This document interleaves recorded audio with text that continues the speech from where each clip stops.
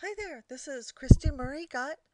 I'm going to give you a quick overview type tour of some of the tools and special effects that you can use if you download the free software from Picasa.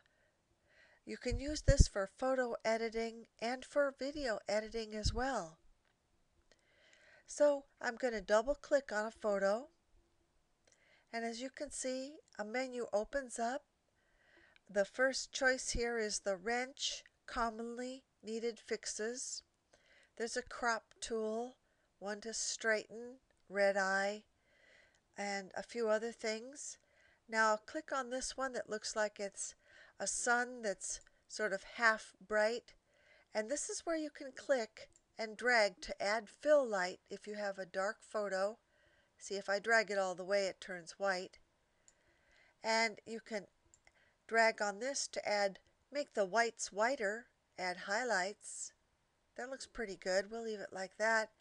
You can click here to add shadows. As you can see, the photo is starting to look like it has a stronger contrast now. And you can change the color temperature. Here it looks like a cool tone, and all the way to the left is way too much, but that's a warm tone. We'll just leave it in the middle. I'm going to click on this brush. As you can see, I could click here to sharpen it. I could turn the photo to sepia.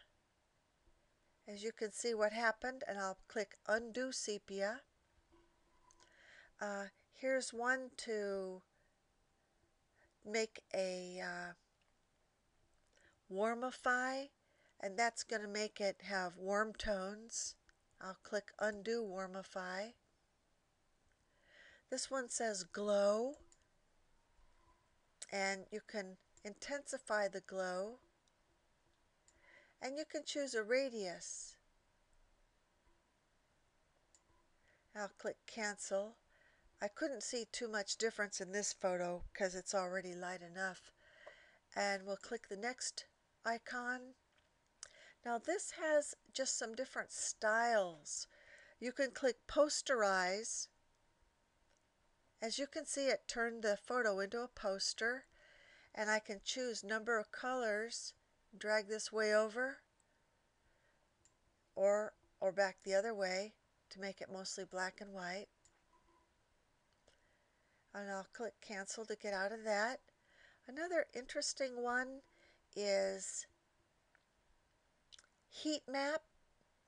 I'll click heat map, and sometimes people want to make a novelty photo. I'm sliding the slider back and forth, and I'll click cancel. And so there are a variety, CinemaScope, and so on. And I'll go ahead and click the last brush. And now here's an interesting one. It's called Pencil Sketch. So as you can see, it's turned it into a pencil sketch. I'll strengthen it a little. It's still pretty pale. So I'll change that back, and I'll click cancel. And now here's some interesting ones. This is called Museum Mat. Okay, as you can see, that added a mat and a frame. And this says outer thickness and inner thickness. So let's make the outer frame thicker. We'll drag that over. And let's make that inner mat thicker too. And then we've got colors to choose for outer color and inner color. So let's choose a different outer color. How about we'll just click on well, I'll show you. As you drag the pointer across, it shows you the different colors that you could choose for the frame. So let's choose a teal color. And then for inner color, we'll click there, and as you can see, the same thing. As I drag the pointer across, it changes the colors so you can see how they look. And I went across, but also from top to bottom, it'll make them lighter or darker. So I chose a light blue. So now our photo has a frame on it. Let's go ahead and cancel out of that. We won't really add a frame. And let's go ahead and here, this one's called Drop Shadow.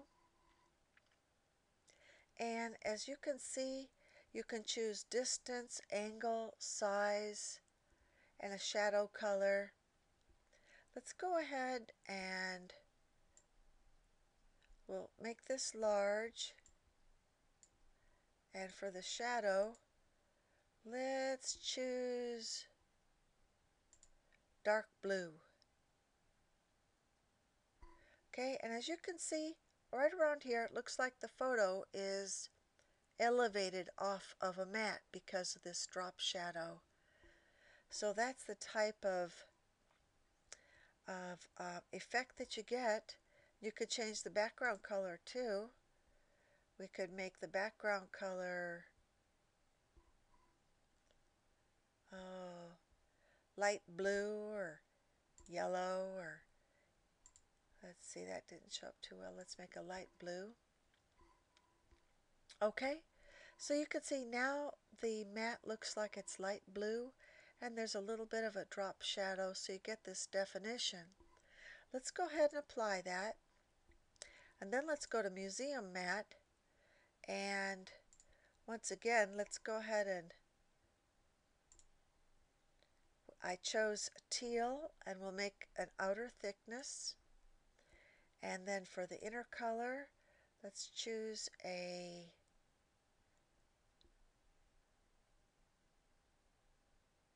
oh, that makes it stand out. Let's try that brown. And we'll reduce that and we'll say apply. And so there we've added a matte, a drop shadow, and another inner frame and outer frame to our photo. So that was fun, and there are some other comic book borders, softening, and so on.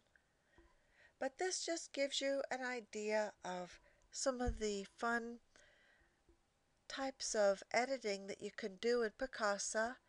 And as you can see, you don't need to know any code or be techie or anything like that. And so then if you want to save it, I click File and Save As. And then in the box that opens up, I usually go to my desktop. And then I would go and go to one of the files and open it and then give it a file name and click Save. And that concludes my brief overview of some of the special effects you can create in Picasa. Thanks for joining me today. Happy computing. Have a great day, and I'll see you next time.